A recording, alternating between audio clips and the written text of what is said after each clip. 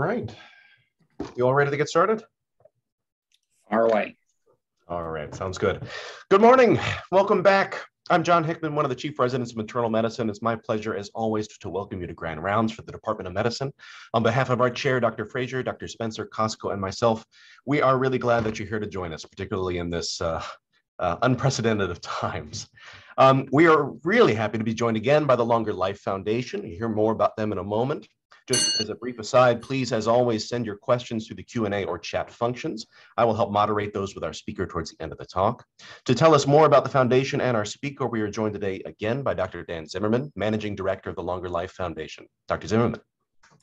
Great. Well, thank you. And good morning and welcome to Internal Medicine Grand Rounds. As noted by Dr. Hickman, I am Dr. Dan Zimmerman, and I lead the Longer Life Foundation, which is a collaboration between Washington University and Reinsurance Group of America, which is based right here in Chesterfield. Now in its 24th year, the Longer Life Foundation's mission is to fund and support the study of factors that either predict the mortality and morbidity of select populations or influence the longevity of health and wellness. Since 1998, we have funded over 130 grants here at WashU. We have now just published our 2022 call for applications, and we will also be hosting a Q&A session on January 26th from 9 to 10 a.m. virtually for people who are interested in potentially applying for a grant. The letters of intent must be submitted by February 18th. Detailed information can be found on the Washington University Research News Announcement System. With that, I would like to turn things over to Dr. Dominic Reeds, who is Associate Professor of Medicine and Medical Director, Nutrition Support Service at Barnes Jewish Hospital. Dr. Reeds also serves as the Director of the Longer Life Foundation's Longer Life Center, which is based right here on the WashU campus. Thank you. Thanks very much, Dan. And again, I encourage everybody to apply or take a look at the Longer Life Foundation website. It's an outstanding organization and provides funding with a big focus on clinical and translational disease and a focus towards junior investigators. So please take a look and see. Anyway, we're lucky enough this morning to have Jeff Henderson with us this morning. He got his BS in chemistry from Wisconsin, and then completed his MD PhD here with Jay Heineke. He did medicine residency in infectious disease here. And the older we both get, it's getting simpler to actually just list the things that Jeff hasn't actually attained yet. So he's a Burroughs Wellcome Fellow and co-director of the Biochemistry and Biophysics Division here. He's going to be talking to us this morning about microbes, metals, and metabolomes, new approaches to resistant infections. So please take it away, Jeff. Thank you for the introduction, Dominic. Let me go ahead and get the presentation set up.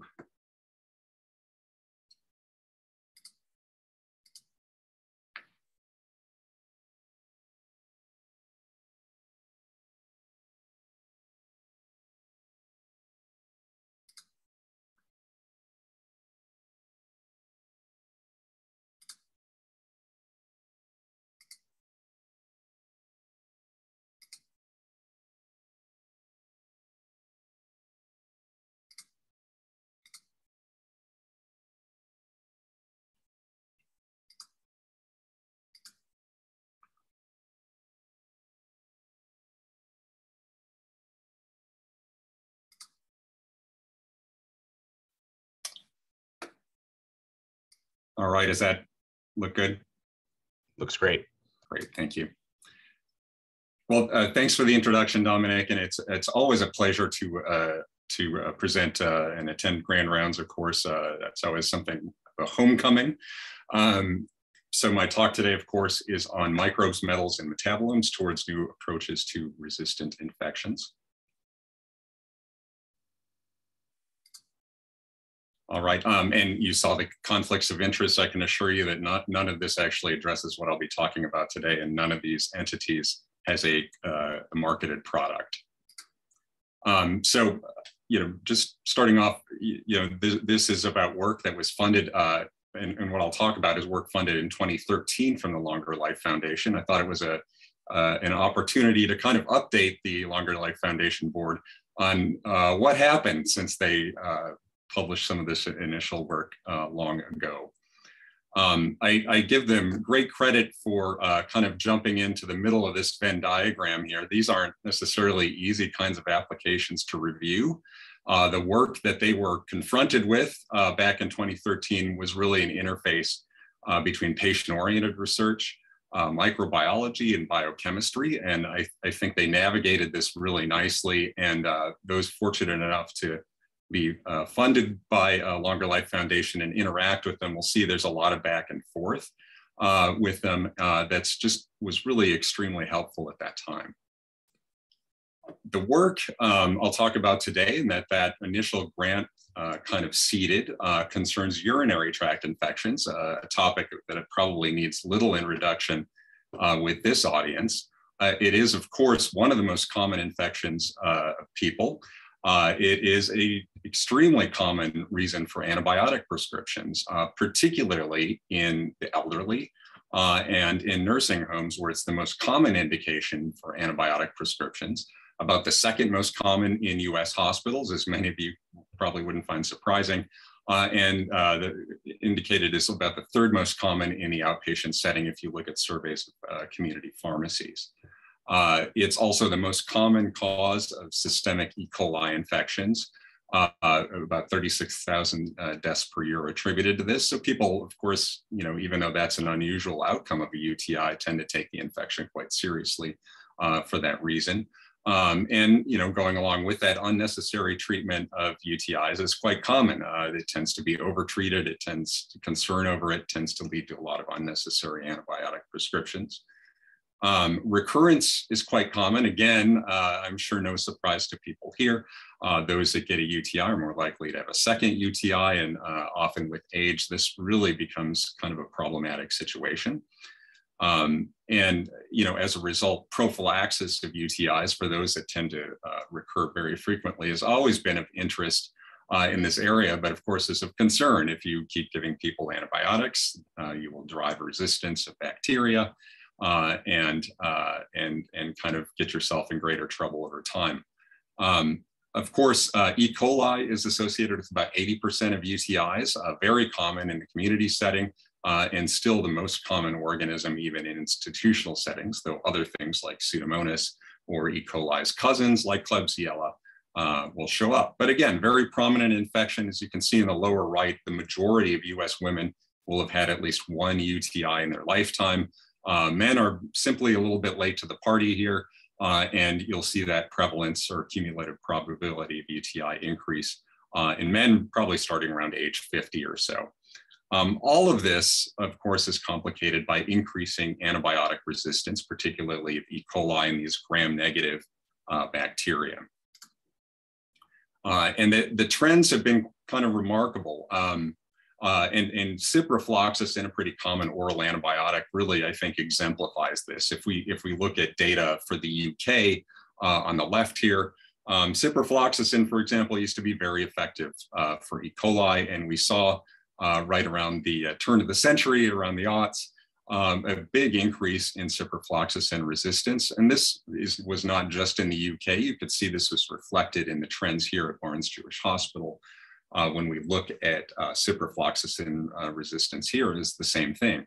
I do recall back in starting residency how ciprofloxacin was quite tended to be a useful antibiotic. There's very little resistance among E. coli, and now we're in this place where it's very frequently resistant in our hospital. So, given the way things are going, do we need new antibiotics? Well, not really maybe a silly question. Of course, we need new antibiotics. We live in really an antibiotic era of medicine. And we perhaps take this a little bit for granted. Those of you, some of you in the audience may recognize Dr. Joseph Levitt, the late Dr. Joseph Levitt, who I had the good fortune to work with as the ambulatory junior resident. This is the two of us at his retirement party. I think I was at his last clinic in the Wool Clinic. And I used to hear stories from him when he knew I was going into ID about what antibiotics were like in those early days when you just had penicillin or that was just becoming available. But we've really taken kind of this antibiotic era for granted, perhaps, since about World War II when penicillin showed up. It's now associated with hundreds of thousands of lives saved annually, the use of modern antibiotics. Since that time, there's been an increase in the average lifespan from 47 years old up to where it is now. And we see a transition of major causes of death from infections to non-infectious causes, cardiovascular disease, cancer, stroke, et cetera. It's, of course, antibiotics are a huge number of prescriptions, 270 million prescriptions for antibiotics in 2015. And these are relatively well-tolerated drugs, right? In fact, well-tolerated enough, there's a pretty low threshold for using them. So we get a lot of unnecessary use, and my colleagues, of course, who I'm sure many of you have heard from, sometimes are doing a lot to try and alleviate unnecessary prescribing of antibiotics. So antibiotics, the traditional approach of finding compounds that kill bacteria and wide swaths of bacteria certainly is a useful approach and will continue to be, but we need to kind of maintain this pipeline. But of course, during that time, we've come to learn the downsides of antibiotics. Certainly, we work closely with our pharmacists, and I don't want to annoy them by not noting that drug toxicity and interactions of drugs, of course, are always a downside of any drug. But with antibiotics in particular, we encounter this issue of collateral damage. Because they're broad spectrum, because they take away a normal or helpful flora, they set patients up for other infections, right? Candidiasis, whether it's vaginal candidiasis or thrush, a well understood complication, fungal complication of antibiotic use. Certainly in the hospital, we all know C. difficile, Clostridioides difficile infections are certainly a heightened risk in patients who've had a lot of broad spectrum antibiotics. And a lot of activity, of course, in the past 10 years has focused on what happens when we interfere, disrupt our normal intestinal microbiome and how that may infect health. So these are downsides of this kind of broad spectrum antibiotic approach that we've used for the past, nearly 80 years at this point. And lastly, of course, a downside is that the more you use them, right, at a population level, the less they work, or the more you drive resistance among the bacteria you're going after, just leading to this kind of cascade of difficulty in finding new agents. So all of these things kind of set up this question: are there alternatives to classic antibiotic approaches? And sometimes it's worthwhile in the research realm to think, well, what would really be an ideal antibiotic? What would be your perfect antibiotic? And you could marshal an argument here that a perfect antibiotic might selectively target the pathogen you're after, but minimize this collateral damage. An ideal antibiotic might avoid the resistance mechanisms that are common among medical pathogens right now.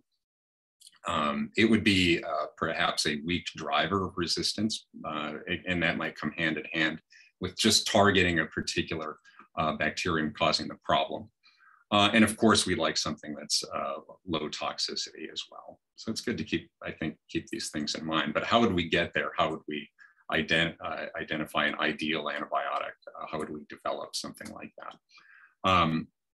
So a lot of research in infectious diseases perhaps sets us up for this. What we need to know a little bit more about the pathogen, about the disease we're treating.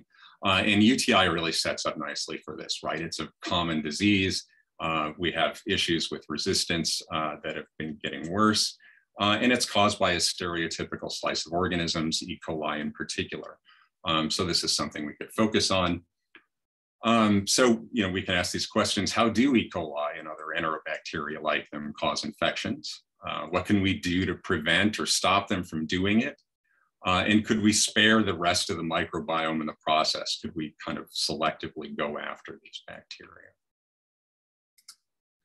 And so, with this, I'll kind of move to this ascending model. If E. coli UTIs, and this isn't a new one. The urologist Thomas Stamey articulated this model of UTIs in the 1970s, the so-called ascending model. E. coli, of course, is no stranger to most of us. The vast majority of us are colonized with E. coli in our intestine, but it remains confined, as you see at the bottom, to the intestine and to the large intestine, and hopefully remains contained there.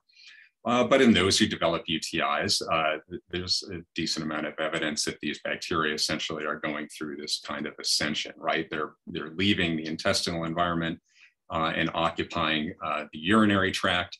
And oftentimes this is completely asymptomatic.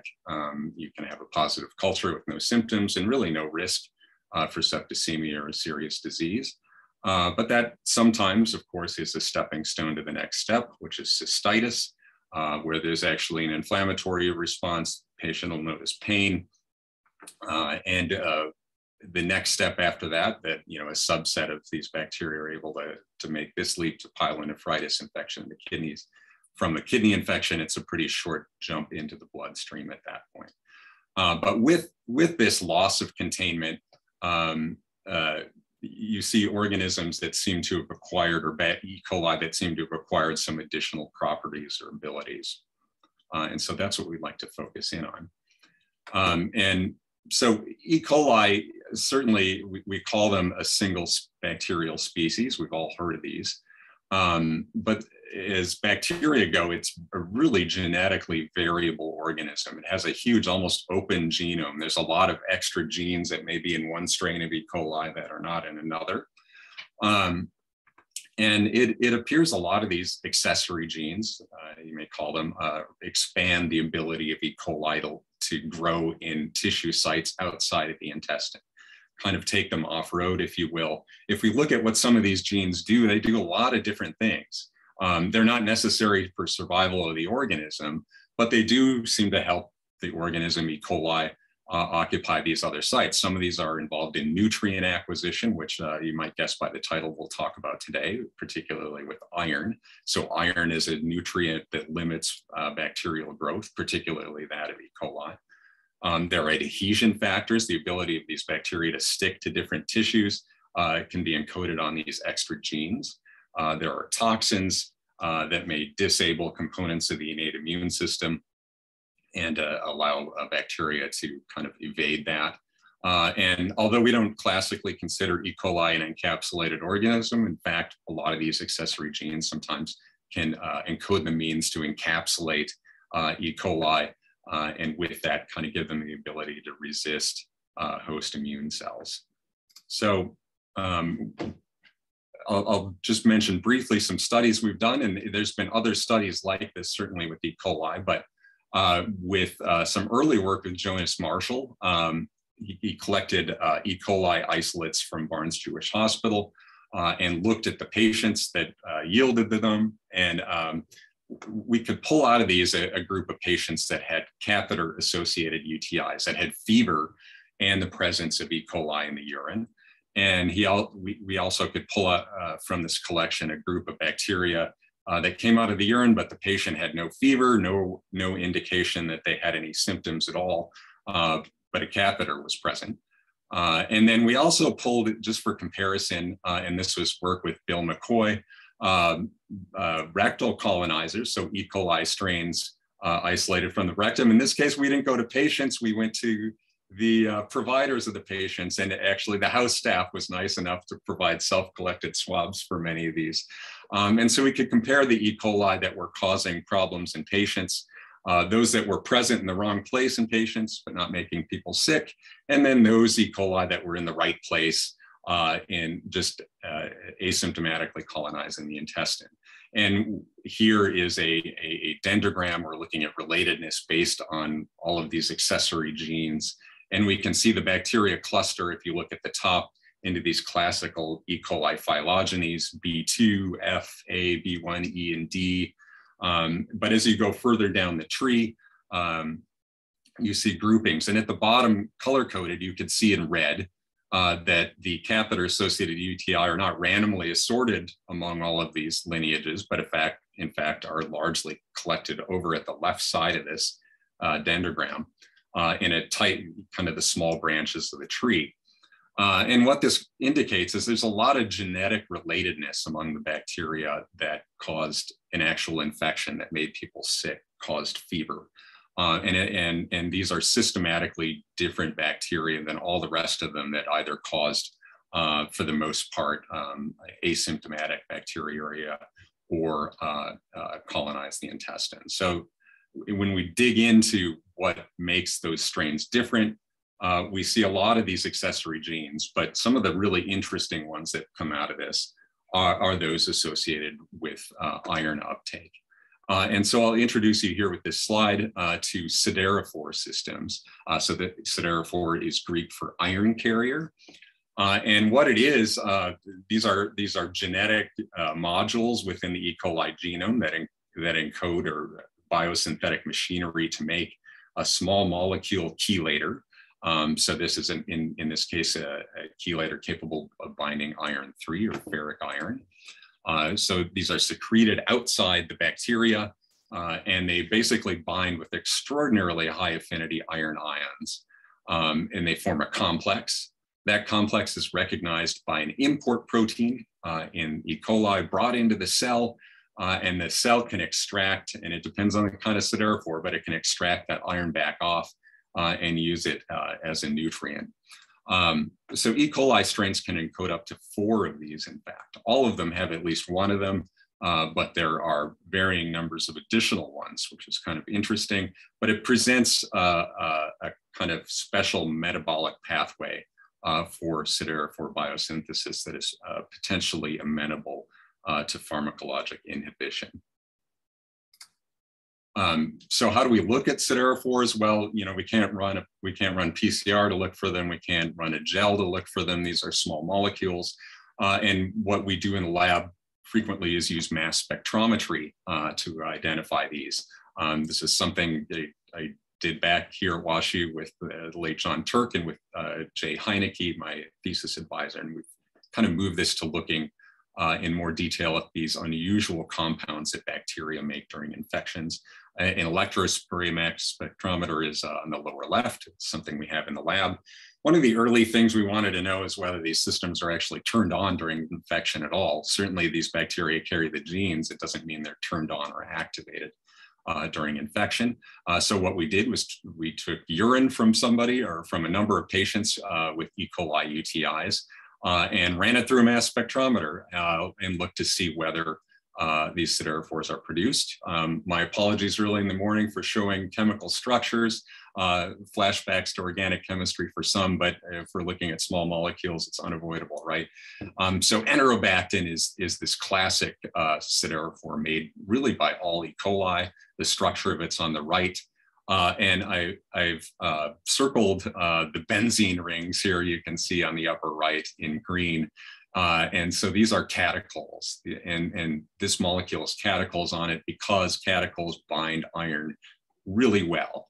And so this is a really good iron binder. If we extract the urine from patients with UTI and compare it to a healthy donor with no E. coli in the urine, we run it through the LCMS, and we know it's there because of this peak of material. And you see a peak that corresponds to enterobactin in those with cystitis. A healthy individual does not have this peak, and we can include a carbon-13 labeled internal standard, which is a heavy isotope labeled version, just so we know exactly where this comes out. So it turns out E. coli make siderophores during UTIs. So why do E. coli need this? Why would this be useful in the context of an infection? Well, it would be no secret to those in hematology and those of us who've studied hematology, right? Humans have a lot of means to control the availability of iron, right? We all know transferrin, right? So this is circulating iron transport protein that binds these ferric ions. Certainly ferritin, an iron storage protein, binds and stores a lot of them. And there are all sorts of means actually your body has to control the availability of iron, whether it's iron ions or hemoglobin and heme. The one we'll focus on today is one called siderocalin or lipocalin-2. This is an iron-binding protein we don't usually measure clinically, but it turns out it's turned on in cells that undergo inflammatory stimulus. And in fact, it's preloaded into neutrophils and white blood cells. And it is understood to be a protein that limits iron availability. So in some work with a former graduate student at the lab, Robin Shields-Culler, Robin wanted to know whether siderocalin is produced during urinary tract infections. And we knew that it's turned on at least in a mouse model of infection. And in fact, it's turned on by cells that are close to collections of bacteria in the bladder. As you can see on the left, if you're able to do transcriptional analysis on a cell-by-cell basis, you see that the cells, the epithelial cells closest to these collections of E. coli make the most or have the most highly upregulated amount of lipocalin-2. Robin simply looked in UTI outpatients using an ELISA in this case and looked for siderocalin in the urine and found that yes, siderocalin is produced and in quite a hefty amount in those with UTI. So those with cystitis had a fair amount of siderocalin produced and evident in the urine itself. One thing we wanted to look at was whether siderocalin actually inhibits E. coli growth in human urine.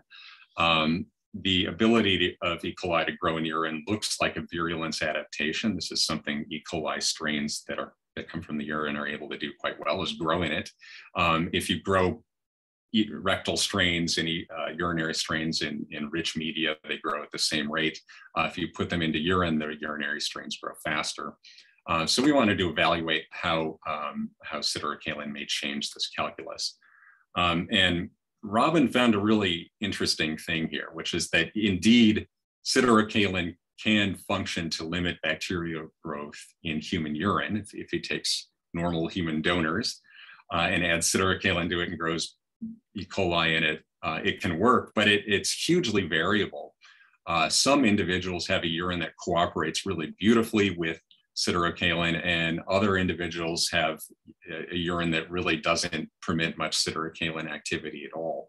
And the more he looked at this, the more he could kind of stratify just normal human urine donors for this study as restrictive, meaning that their urine cooperated really well with siderocalin, and others who he called permissive, meaning siderocalin really had no effect, little activity.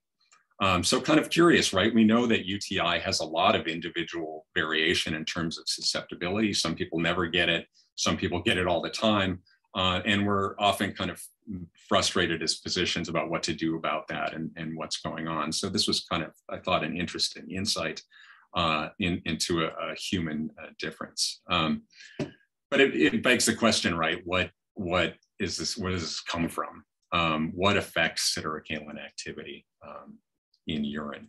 And there's a lot of possibilities here, right? Urine is nothing if not complex. There's a lot of things in it. And if we, being a mass spectrometrist who I guess we weigh molecules a lot, we'll consider this as a function of weight. It could be cells. Well, we've spun all the cells out of that, but there are exosomes in urine, there are proteins, there are smaller peptides, there's lots of small molecules there, there's metal ions, and at the extreme end, there's differences in pH. All of these things we consider as potential contributors to siderocalin activity. But we decided to focus on the left side here, on the small side of the equation, and see if any of these things impacted this. And we went through kind of a fairly simplistic group of things in the table in the upper left. We looked at the age of the donor. We looked at how much siderocalin was already in the urine. We compared specific gravity of the urine to see if there was just more stuff in one kind of urine than another. We looked at pH, and we used ICP-MS to look at metal ion content. And the only thing in that initial swoop that came out as different in restrictive or permissive urines was pH. So those whose urine cooperated with siderocalin were restrictive, tended to have a higher urinary pH than those who had a permissive urine. Somewhat counterintuitive. We often think of trying to acidify the urine to limit bacterial growth, but that's not what we saw here. Those with a more alkaline urine were more likely to have a urine that cooperated with siderocaline. And you can see on the bottom here, if we look at siderocaline activity as a function of pH, it tends to increase as you move to the right here towards this pH above 6.4. The great thing about pH is it's easily manipulated, right? And we wanted to see whether this was, just correlation or was this causation. So Robin repeated his experiments on the right side after alkalinizing the urine with bicarb. And this is all in the physiologic range. So with bicarb, sure enough, he could convert some of these permissive urines into restrictive urines. As you see, adding bicarb moved them from the left to the right.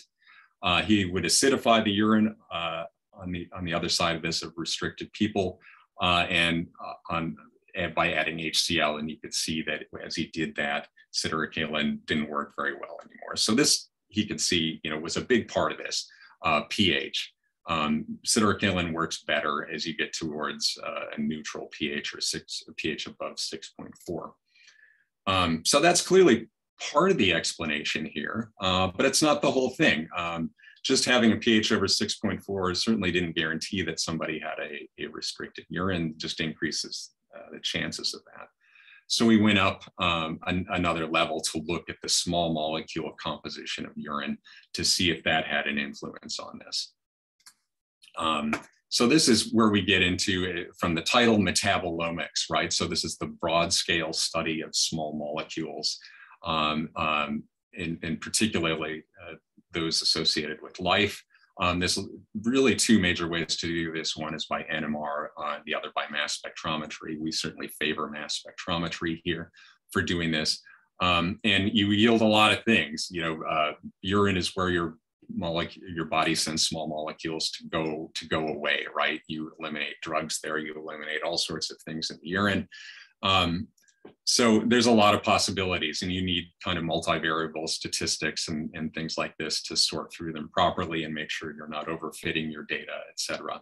But this is the approach we used here.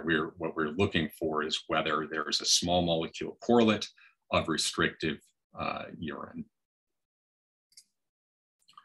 So we ran a set of urines through this, compared those that were permissive and restrictive for their small molecule content. I'm not going to go through all the multivariable statistics here and the chemical analysis where we break these molecules apart in the gas phase inside the mass spectrometer, but I'll kind of give you the punchline here. We can go through and identify a number of these chemically, and what we ended up with here was a nice positive correlation between a category of metabolites in the urine called these catechol again, and you can see that on the bottom left, and restrictive cooperation with siderocaline in the urine. So the more catechol type compounds the donor had in their urine, the better siderocaline worked. So in this bubble plot, we put everything kind of together here, right? On the x-axis is increasing pH of the urine. On the y-axis is increasing catechol content.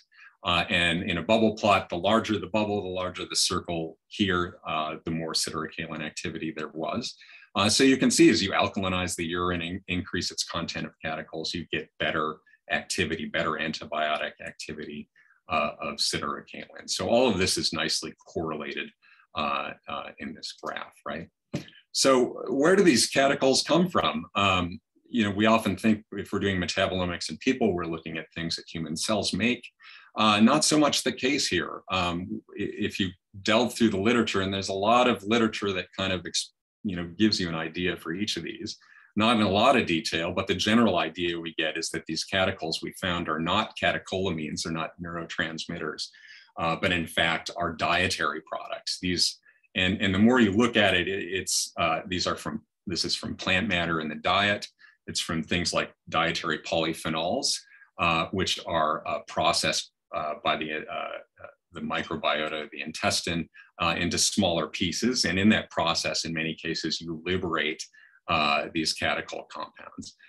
These are then absorbed in the intestine and secreted in the urine where they show up in our assay. So this is where we think these catechol are coming from, plant matter in the diet that's been processed probably by microbes in the gut.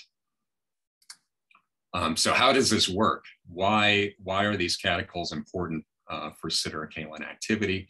This has been the function or the focus of Lindsay Steinberg, who's an MSTP in the laboratory. And what I'm showing you here is a crystal structure of siderocaline. So this is what the molecule looks like at a small level. And I'll point you to the 1, 2, 3 in the middle. This thing has a pocket in the middle, and which appears to have something to do with its function. And as we delve into what this is doing, Lindsay's model here is that the reason siderocaline cooperates with urinary catechols is because these catechols go through a self-assembly process where they bind iron.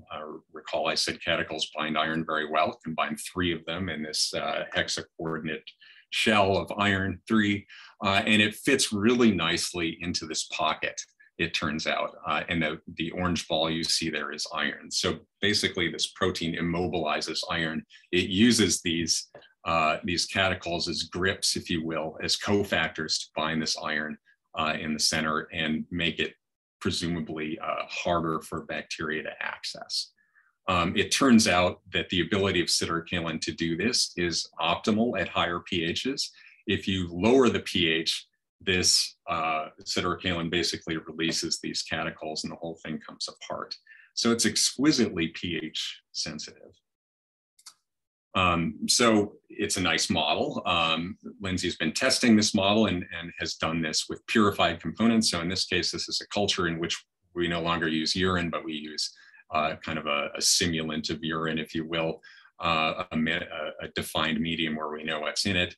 In this case, she's adding siderocaline on the bottom trace, or not adding it on the top, and then she's titrating in catechol, and she's looking at E. coli growth on the y-axis here. And what she sees, the more catechol she adds, the less growth she sees, and basically she can rapidly bring growth down to barely above what the inoculum was. So basically the bacteria, they're around, but they haven't grown or expanded. And that effect takes place over many orders of magnitude. So indeed, it looks like these two things cooperate very nicely to limit the growth of bacteria. It's siderocaline dependent, of course. So this is, again, the model here.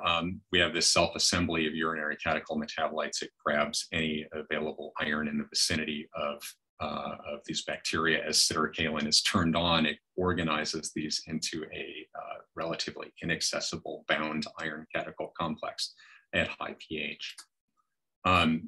So all of this kind of begs the question, right? Could we therapeutically potentiate any of these things? If these sound like good things to have, they would limit the growth, or at least they do in vitro, of E. coli in a urinary type environment. Could we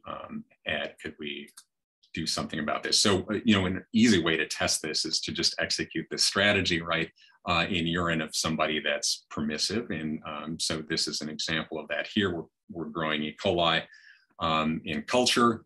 If we add siderocaline by itself, again, this is a permissive urine, so it doesn't do anything. But if we then add bicarbonate and catechols at a physiologically plausible concentration, we see a big drop in the CFE, or the number of live bacteria in the culture. So it kind of works in this ex vivo circumstance. I had mentioned siderophores, of course, and it turns out that Enterobactin, that siderophore that's in all E. coli, has some ability to compete with siderocaline to get iron.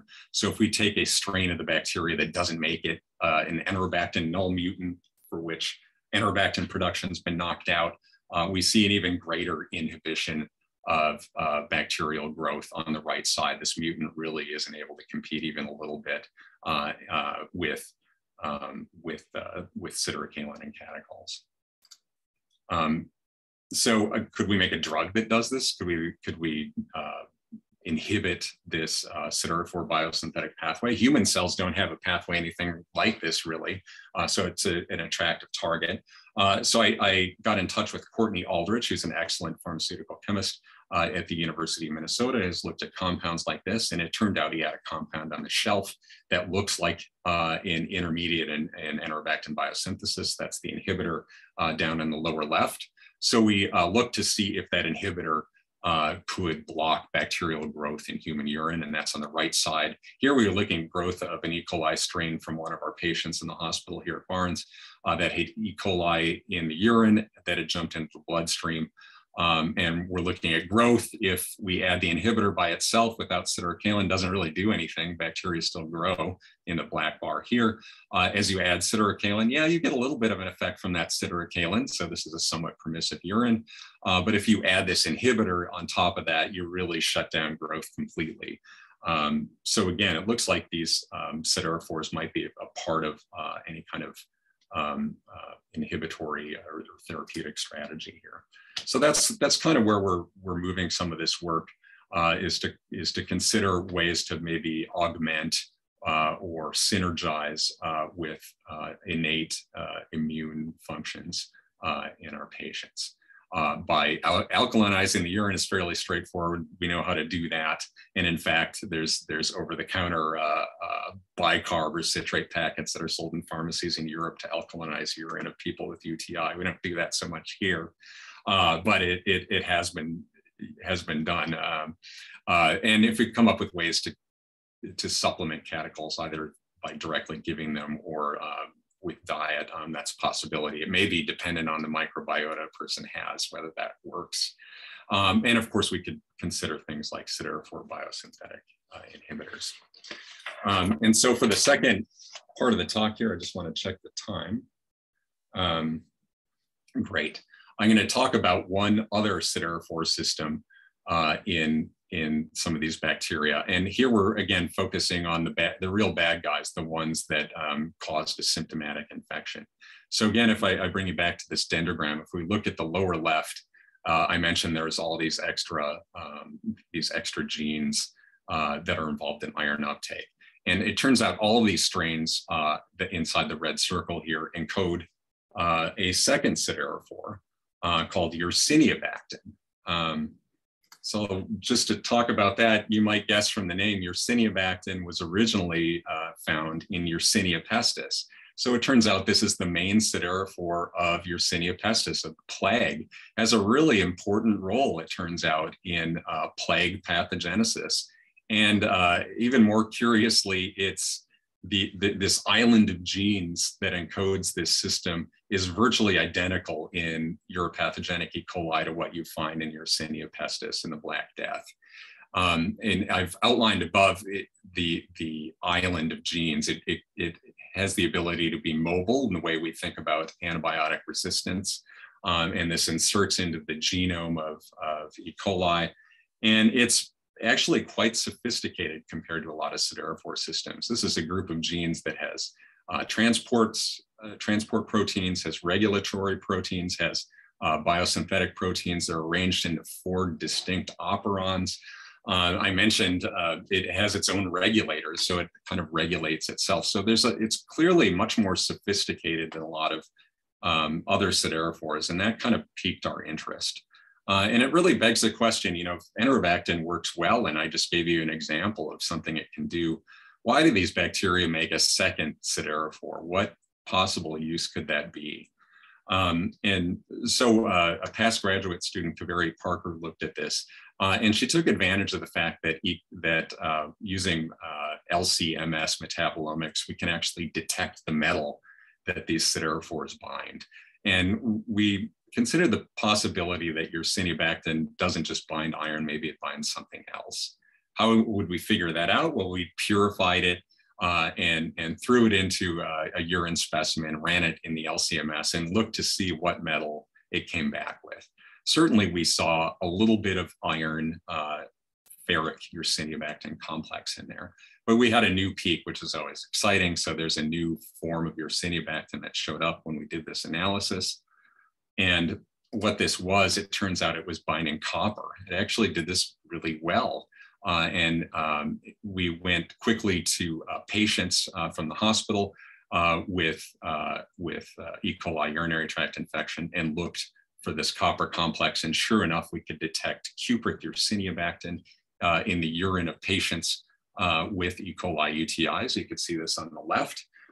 For those of you who really like chemistry, you can see the two naturally occurring isotope peaks of copper 63 and 65. It's a nice kind of fingerprint telling you that definitely this thing is bound copper. When we look in the urine to see what metal it's bound in these patients, it turns out the majority of Yersinia bactin is bound not to iron, but to copper instead. So this siderophore is very engaged as a copper binder, which was curious. There's nothing in the literature about this. Why would it do this? Well, we went to the literature, of course, and we found that just down the road at University of Missouri, there was somebody that studies copper biology, and this person just happened to stumble on this finding that in macrophages, in phagocytic cells, of course, that respond to infections in many cases, there is a copper transport system that brings copper into the cell, and that during phagocytosis, when macrophages engulf bacteria, these cells move ATP7A, which is a copper transporter, into the phagolysosome. So basically, these bacteria, of course, are engulfed in this subcellular compartment. And it turns out these macrophages put a copper transporter into the wall of that and start shooting copper, transporting copper in around the bacterium. It turns out copper is quite toxic, actually, to bacteria. And actually, knowledge of this goes back to the ancient Egyptians who used it as a preservative and so forth. That's a kind of interesting history there.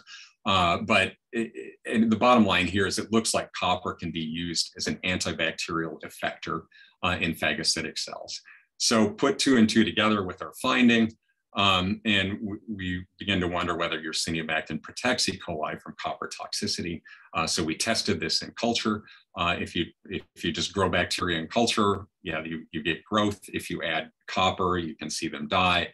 And if you precondition the culture with Yersinia bactin, you can completely block that toxic effect from copper. So it's something that we thought maybe the Yersinia bactin protects E. coli bacteria from phagocytic cells.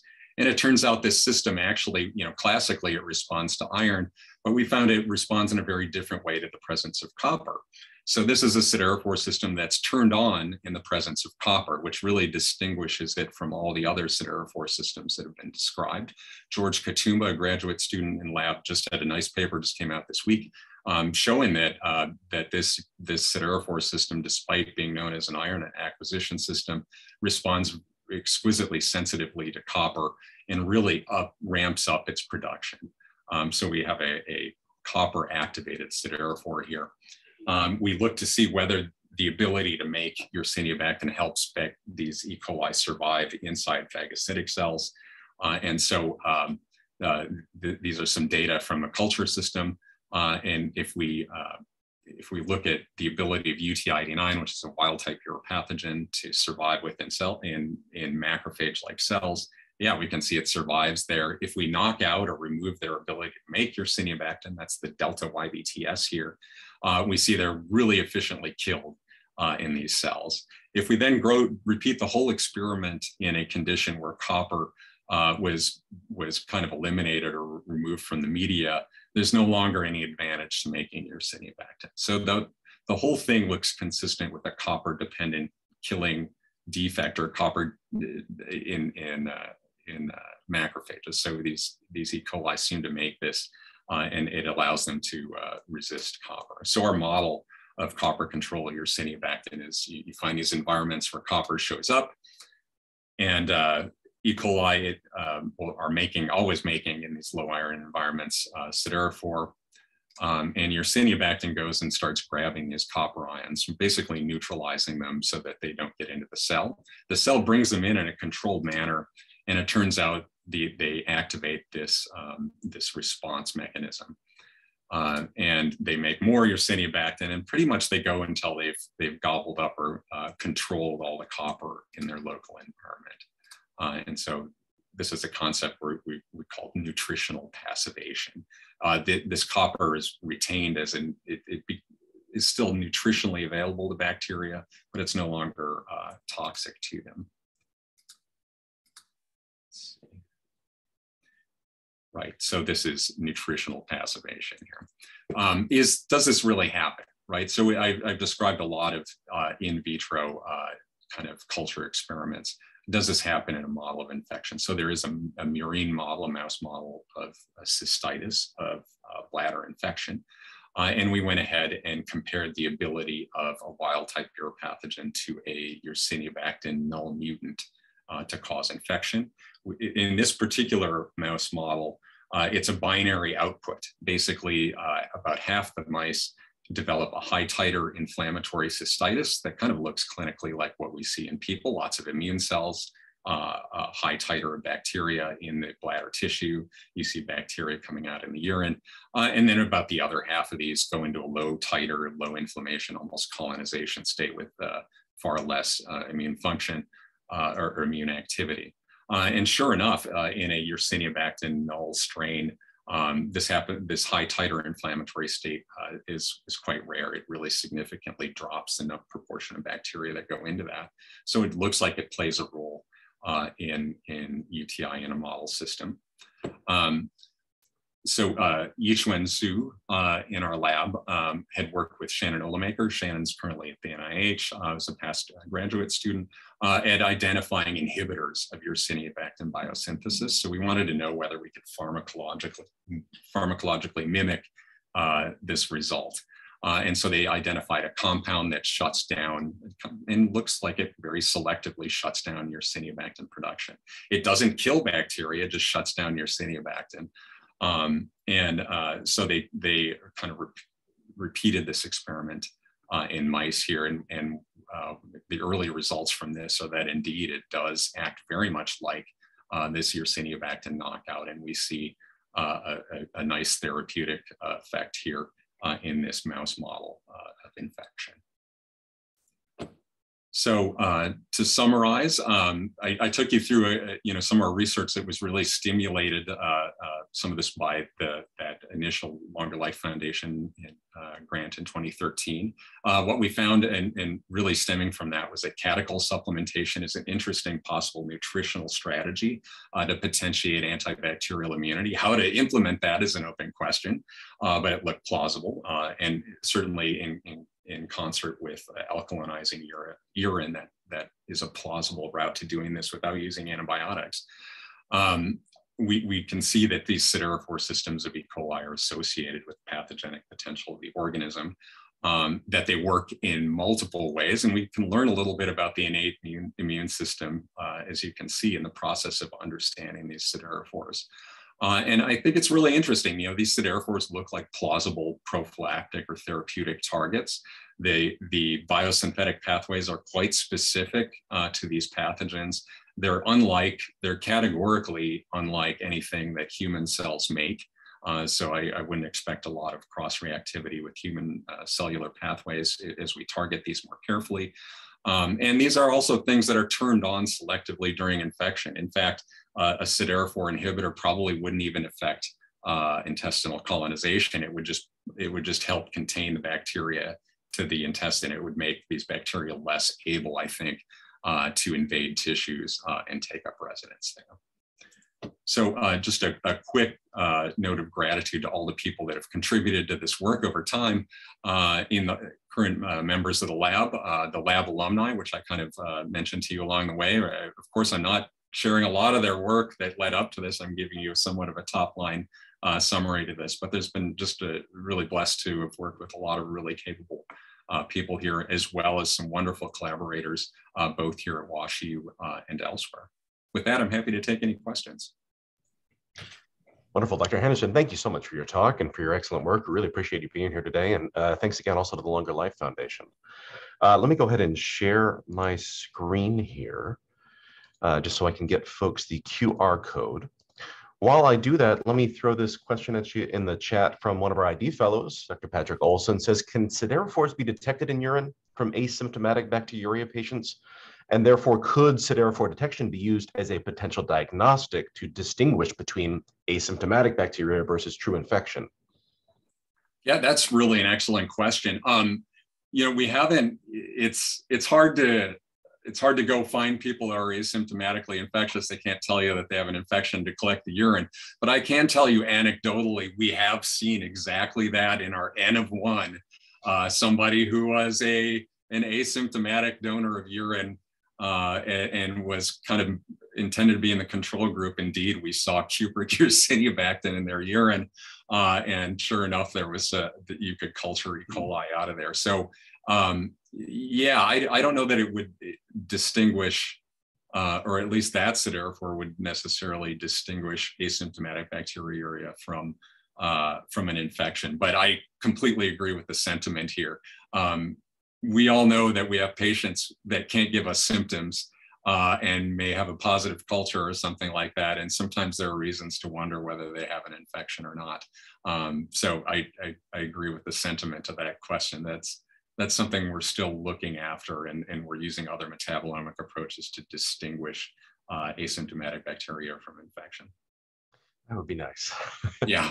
Dr. Reeds asks, have you identified any candidate small molecule inhibitors for Yersinia bactem that are unlikely to affect host copper metabolism?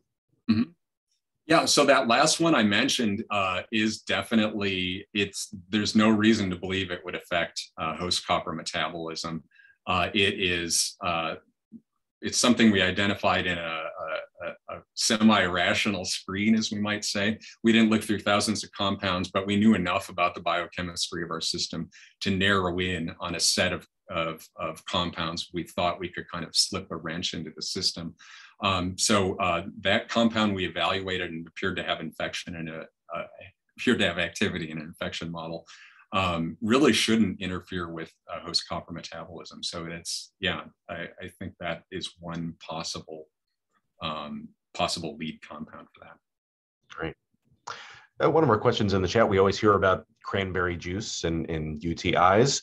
Did you look at cranberry juice providing urine catechols or siderocalin?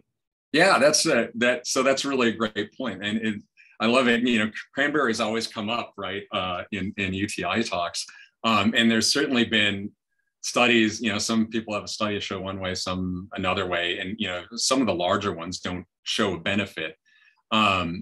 It's possible that it's much more complicated than just providing a cranberry product. Certainly cranberry juice and a lot of these things do have some polyphenols in them. Whether it's enough to adequately increase catechol concentrations, I don't know. We haven't looked at doing that.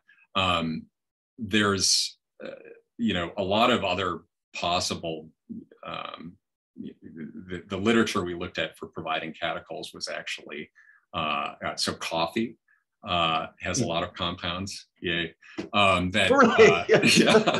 Coffee, tea, chocolate, red wine. I really, this is all fantastic news, this right? That's really true.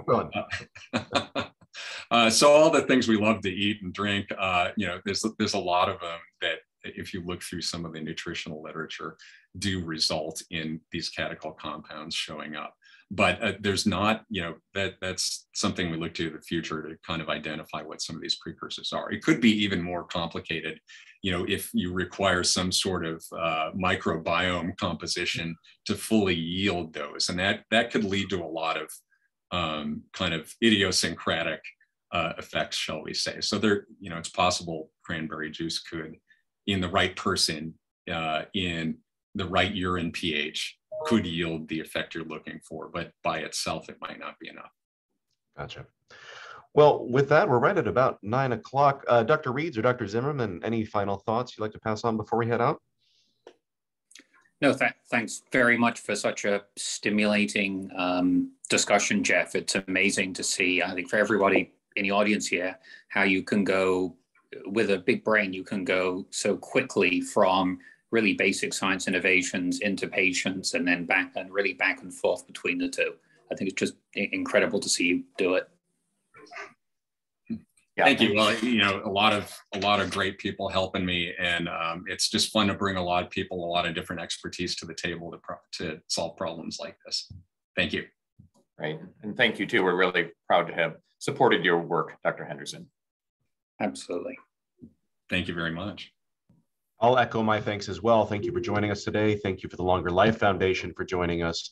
Thank you to everyone. And just as an aside, thank you to all our health staff and providers, everyone who's fighting during this incredibly difficult time. Hang in there, take care of one another, get boosted, please.